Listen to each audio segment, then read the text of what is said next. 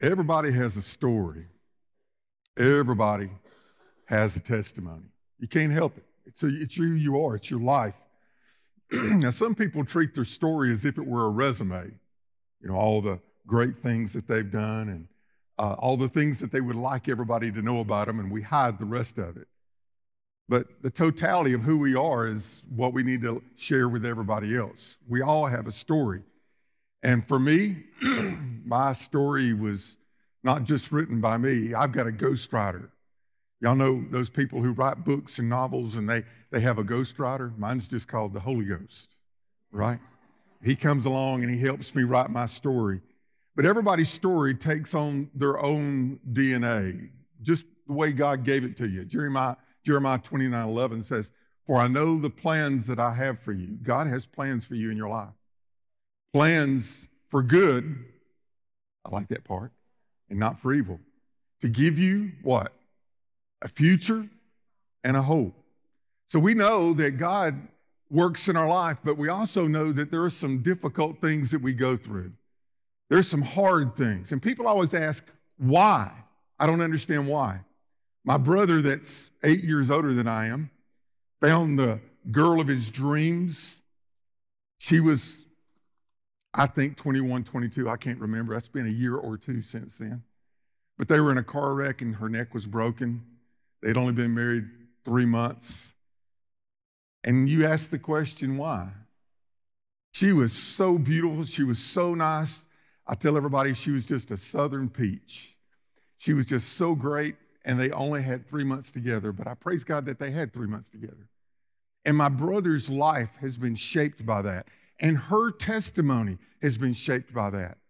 That was in 1979, and people in Dalton, where I grew up, are still telling this story. I don't know why we go through what we go through. I don't understand, and I don't really have to understand, as long as God does. As long as God can take the things of life and shape a testimony of how great things can be done in people like us. To come to God, you don't have to clean up first. You just have to let Him clean up. You just have to come as you are, because by His grace, that's how He accepts us, just as we are. And I don't have to perform so that He'll love me. He'll make out of me whatever He so chooses to make out of me. A hair-lip preacher, what else can you be, right? That's all God had for me, and I praise God that He did this. Now, today we're going to look at a man by the name of Legion. That's actually not his name. We don't know his name. That's what he had become known by, as Legion. He was demon-possessed. We don't talk much about that in our society today. You know, that they want to cover all that up, but it was true then and it's true now. Demons had started to control his life.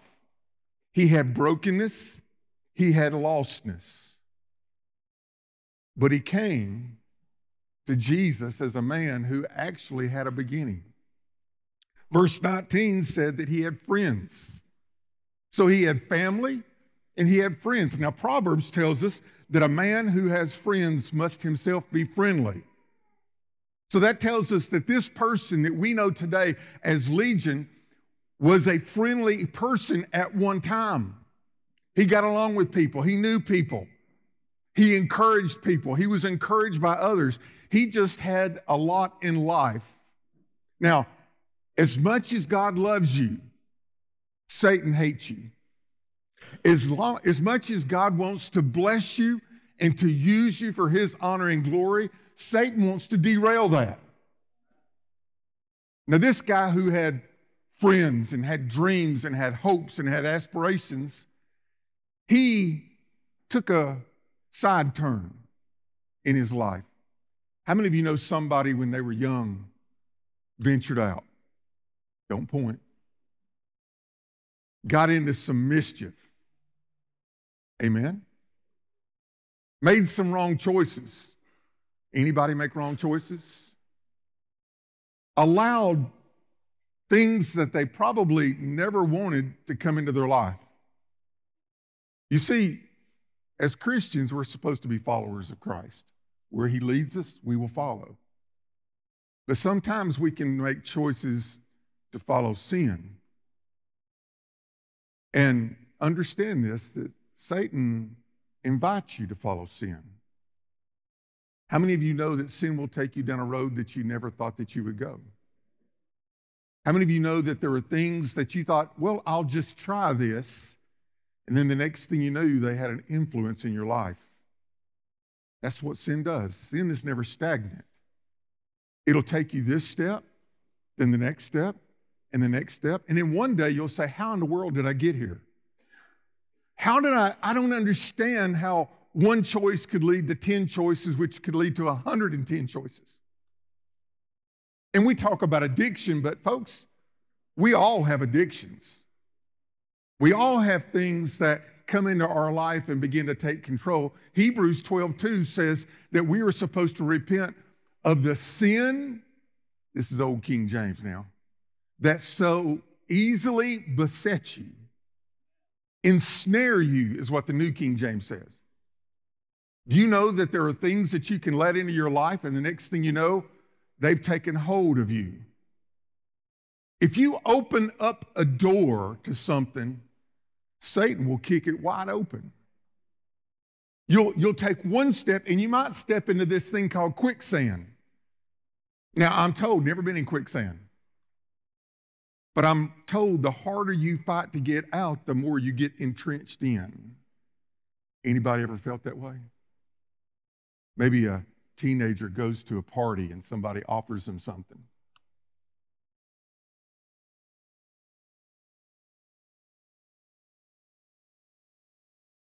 Maybe there are urges and desires that will take us into the next step. Maybe we'll just say, well, I don't know, I'll just try it. You know, Nancy, how many of y'all remember Nancy Reagan? She said about drugs and alcohol, she says, well, just say no. That's a little naive. Because you might say no, but once you open that door, you never know where it's going to lead you. Most likely this person who had friends, who had family, who had hopes, who had dreams, made some wrong choices, and Satan kind of snuck in. I said that to say this. We need to quit looking down on people. We need to quit judging people. We need to love people. We must be patient. We need understanding. We don't need to look at them and say, why in the world did you? We need to look at them as Christ does and say, now that you have, there's hope. You don't have to stay there. The power of God can change. Well, this is what happens. There are all kinds of things that we can say about that, more than I have time to talk about. But let me just tell you, there are neural pathways that our brain has. They follow a pattern. It's where it's neurons in your brain that set up kind of like a road in your life. How many of you brushed your teeth this morning? Say amen. Amen. I didn't want you to raise your hands because some of you would have to go, should I lie in church? How many of you tied your shoes? How many of you had to think about that? How many of you, when you got in your car and drove, you had to say, okay, I need to pay attention so that I can stay out of the ditch? No, there are neural pathways in our life that create easy paths. Now listen, once those neural pathways are developed, that's the road that you will normally follow. You have to intentionally move to something else. Satan knows that. He can influence. That's the only power that Satan has, is a power to influence. I've always said, if you put up a for rent sign in your life, Satan will buy up all the space you allow him. So let's look at this man who now is possessed, controlled.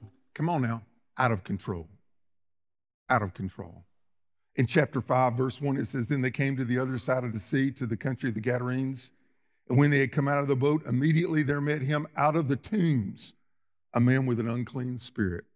Out of the tombs. He grew up in a home. He had friends. Now he's living with the dead. How many of the ladies, let me talk to y'all for a second. How many do you think that's disgusting? Wonder about the smell. You see, what happens in society is when someone's different, when someone is out of control, we isolate them. That's why we put them in jail. We don't want to be around them, so we isolate ourselves from them. And they tried to do that to this man. Look what it says in verse 3. Who had his dwelling among the tombs, and no one could bind him, not even with chains, because he had often been bound and shackled and shackles and chains, and the chains had been pulled apart by him, the shackles broken in pieces, neither could anyone tame him. They wanted to reform this guy. They wanted to put him in jail. They wanted to bind him up. They wanted to say, you're a troubled person. We want you out of society. But when Satan is in control, all the power of hell goes with him.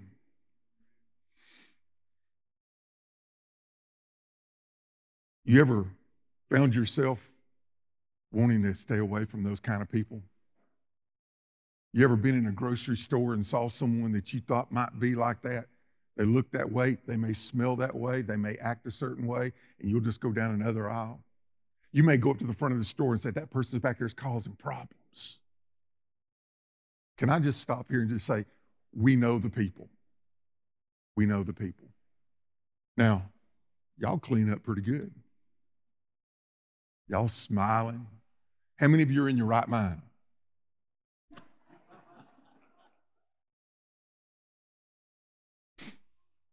Well, after a boat ride that they will never forget, they come up and they see this guy.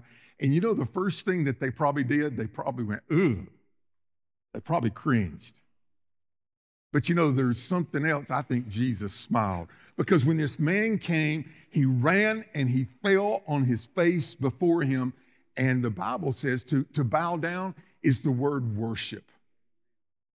That's a cool thing. That's a cool thing. Now, I don't know who brought themselves to fall down, the demons within him, but when this man found himself bowing down before Christ, the demons spoke. The demons spoke. Look what it says in verse 6.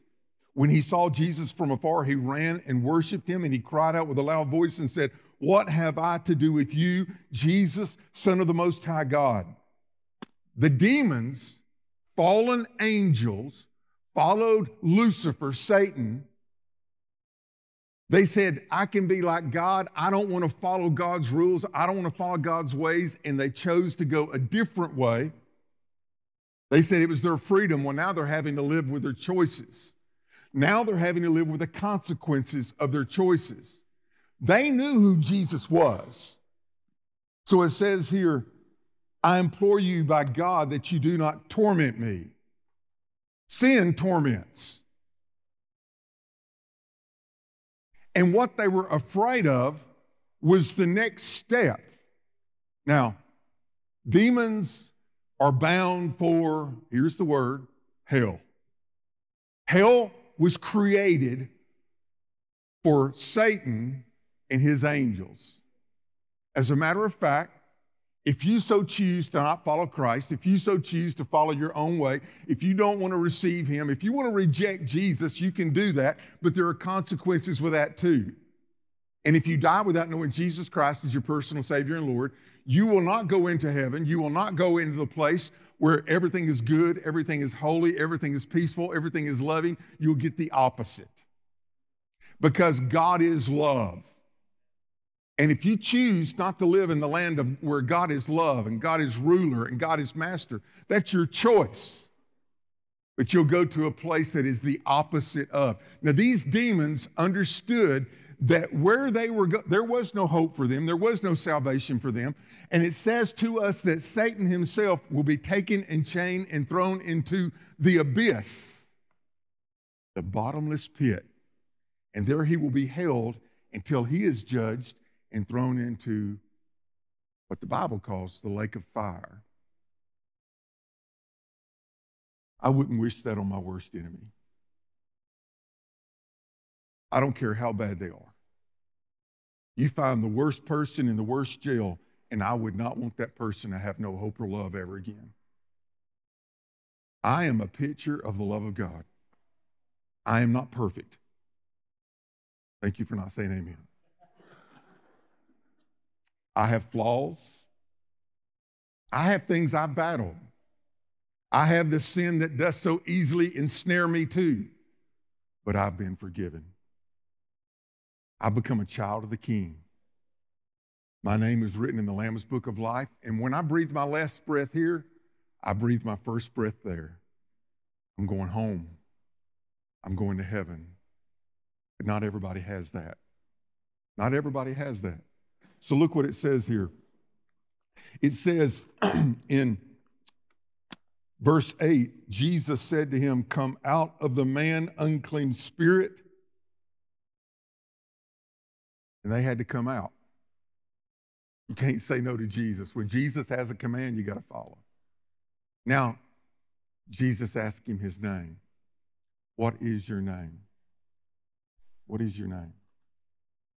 Now, did Jesus not know his name? It was just a confession. Who are you? Okay. When nobody else is around, who are you, Ronnie? Who are you, Johnny? Who are you? I mean, other people may have a view of you, but the Holy God in heaven, he'll ask you this question: who are you? You can fool me, but you can't fool God. So he asked this man, he wants to hear the confession. Who are you? And he says, he answered saying, my name is Legion, for we are many. And he begged him earnestly that he would not send him out of the country, not send him to the place of the abyss, where he'll be held for judgment. Give me hope. Verse 11, another choice. A large herd of swine was feeding there near the mountain. So all the demons begged him, saying, send us to the swine that we may enter them. And at once Jesus gave them permission. Then the unclean spirits went out, entered the swine. There was about 2,000. And the herd, I love this, they ran violently down the steep place into the sea and drowned in the sea. There are things that we allow into our lives that pigs would not take. When the demons went into the pigs, they said, no, no, no, no, no. Can I tell you the most corny joke I know? They went and they committed suicide. I told you it was bad. I know. Cheryl's over there waiting. I know. The Jews hated pigs. They called them unclean. But even an unclean pig would not tolerate Satan's influence in their life that we do. We call it a shortcoming. We call it a habit. We call it just an ordinary part of life.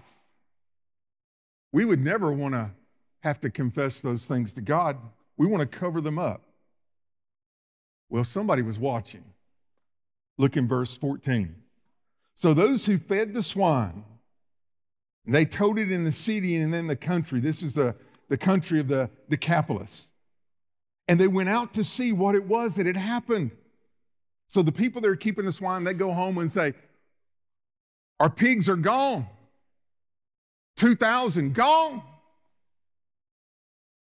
Well, I say 2,000. I'm not sure how many there were. There were at least 2,000 demons that were there. Well, it says they went out to see what had happened. They're going out to discover. They're going out to investigate a little bit.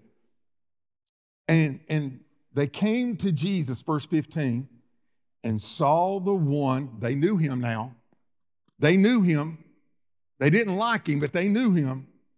They saw the one who had been demon-possessed and had the legion sitting, not running around like a wild man, sitting and clothed and in his right mind.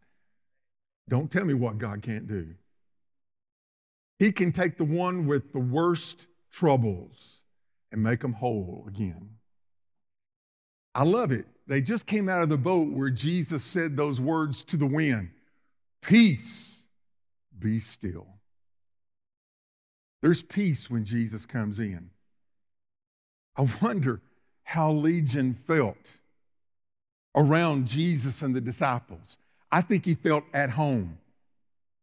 I think for the first time in a long time, he felt like he was valued.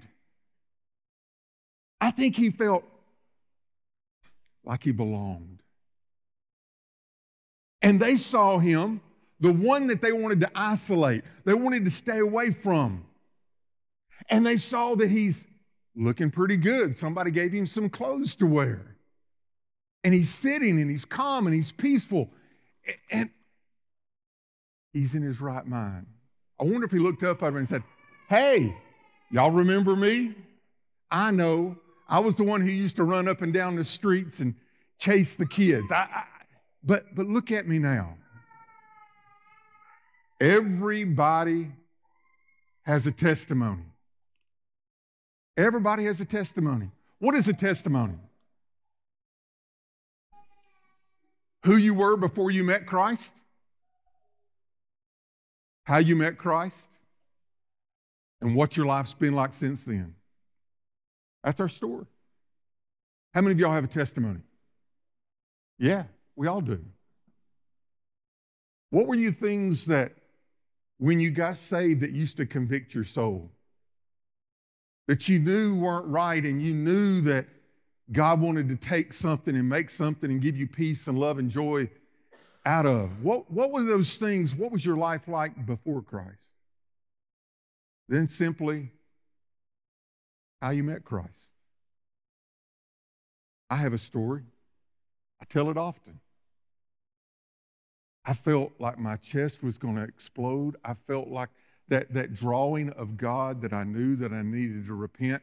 I was scared. I was asking questions, and praise God, my dad had patience with me that day.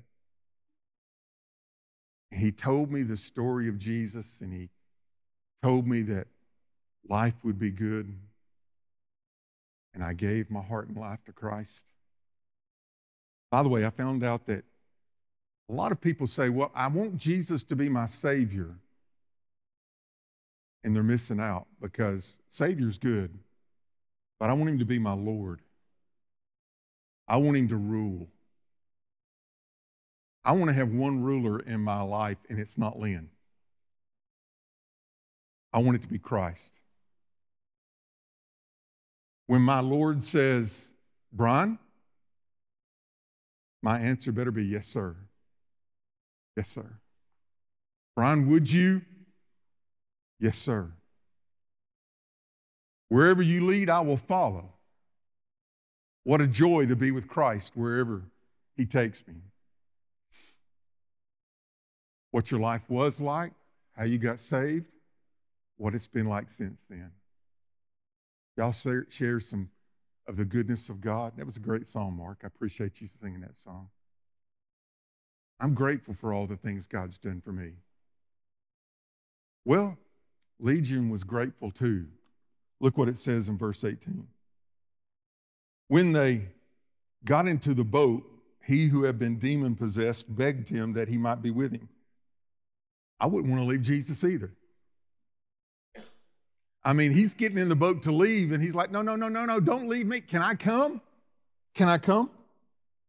Verse 19, however, Jesus did not permit him, but said to him, "Go home to your friends and tell them what great things the Lord has done for you, and how he had compassion on you." That's a testimony. That's a testimony. Go to your circle of friends. Go to your place of influence and just tell them the wondrous story of Jesus. Now, I don't think Legion had to tell him who he used to be. They knew him. But he comes cleaned up, and they're saying, "What happened to you?" Glad you asked. Let me tell you what God's done for me.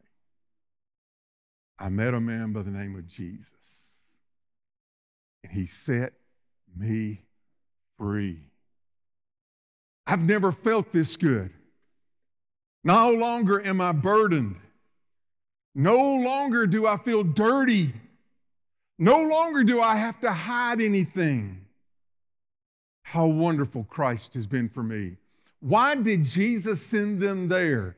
They were his congregation. And you cannot deny a testimony. You don't have the right to come to me and say, Preacher Brian, that's not right, because you didn't live it. But I have. See, I was mischievous and I was cunning. I felt like I could talk myself out of any situation. God gave me this great big mouth. You ever talked yourself out of trouble? I got pretty good at it. So you know what God did?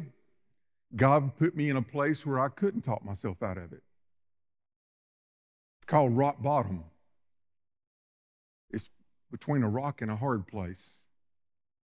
And because he loved me, he let me find myself there. Oh, what God could do. Then I had the great privilege of going talking to my friends that I grew up with, played ball with, hung out with, went to school with, got into mischief with. I remember when I was a financial planner, and at 24 years of age, I surrendered to the ministry. And I knew that there was one thing. I had to tell the story. And they said, I thought you had it going pretty good. Didn't you have your office set up? I'm like, yeah, but I got a new life. I got a new goal. I got a new dream. It's been a few years since then. Well, I'm going to follow that permission, and I want the Lord to follow me. Let's get verse 20.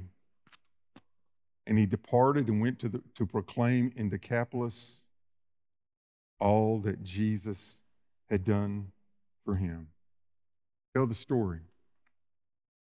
People need to hear the story. That's your mission.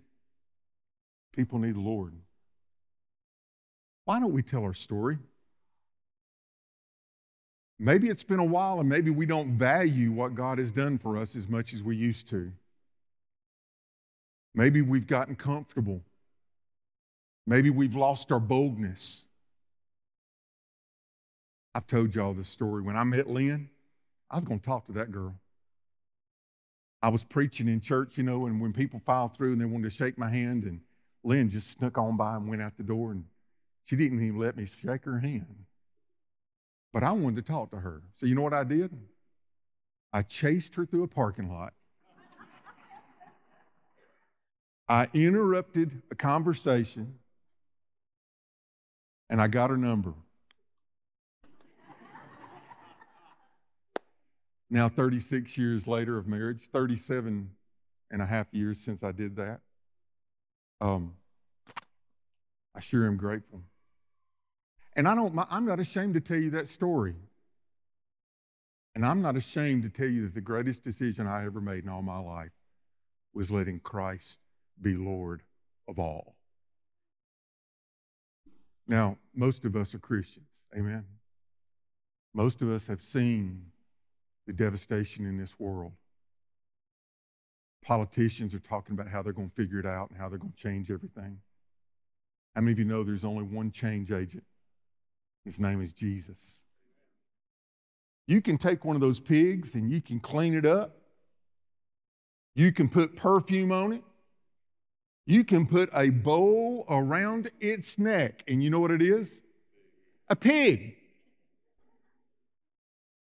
And you may take it home and try to make a pet out of it. Steve and Angie aren't here today, but they have a living pig in their house. Isn't that right, Virgil? God help. The only pig we have in our house is me. But if you turn that pig loose, you know what he's going to find? A mud puddle. Because that is his nature. You know, we live in a broken, sinful world, and we keep trying to reform the world. We keep trying to isolate those people when what they need is Jesus. we look pretty good in here. I wish we had some rascals. I wish we had a few scoundrels that need Jesus. How many of your friends do you love enough to tell them the truth, the whole truth, the eternal truth? You see, the door that many sinners are walking through, and Satan wants to kick that door wide open, they're a trap door. If it can happen to Legion, it can happen to your children and to your grandchildren and to your neighbors and to your co-workers. But just as bad as sin can take control, Jesus can set them free. We have a commission. We have a privilege. And what Jesus told this man was, we'll spend eternity together, but right now, tell the story of Jesus.